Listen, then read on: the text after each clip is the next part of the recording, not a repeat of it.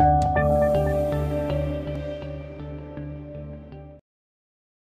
like stills. I like stills because they take my work back into painting.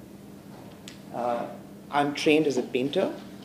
I studied across 3 art schools between India and the United States.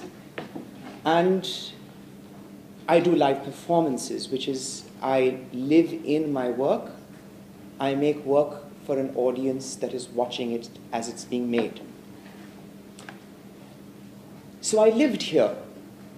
And before I started the performance, I walked through the town. It's an old medieval town in the middle of Tuscany on top of a hill.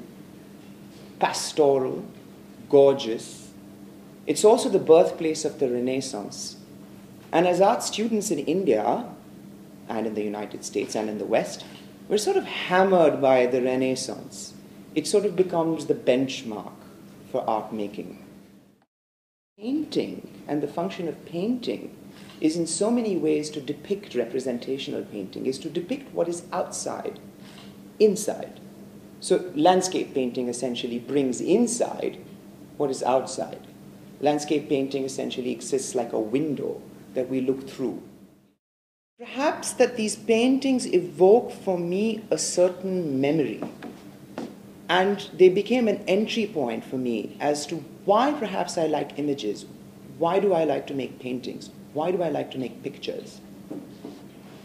If I was to show you videos of the performances, they would not just bore me to death, they would bore you to death.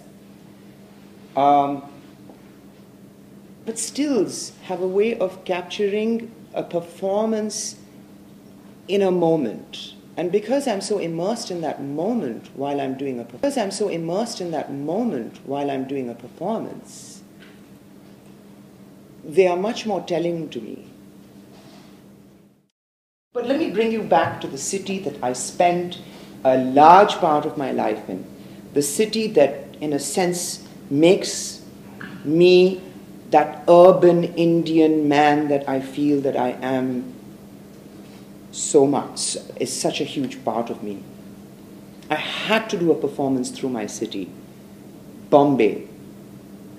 The grittiest, the dirtiest, the filthiest, the poorest, the most economically divided, the most communally divided city, one of the most racist, one of the most sexist cities that you can possibly live in. But I love it. I love it because it constantly reminds me of how the world balances itself out. It grounds me. So I had to walk through the city.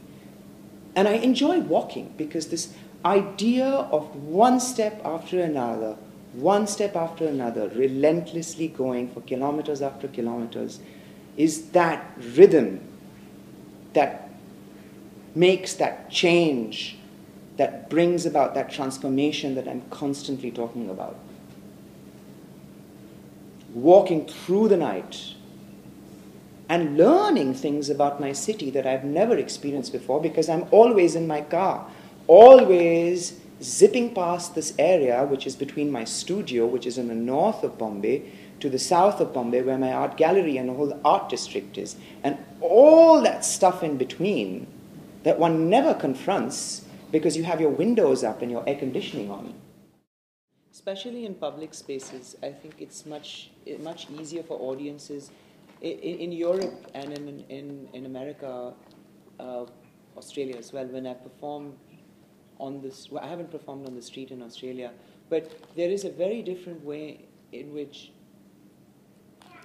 I think education, school and college and university education specifically, or the culture that you experience in the West, imposes conditions on you that create these barriers.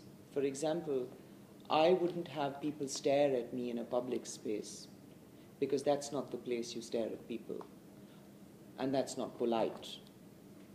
Whereas if I was in a gallery or a museum a space like this, that's the kind of space that people have the license to stare.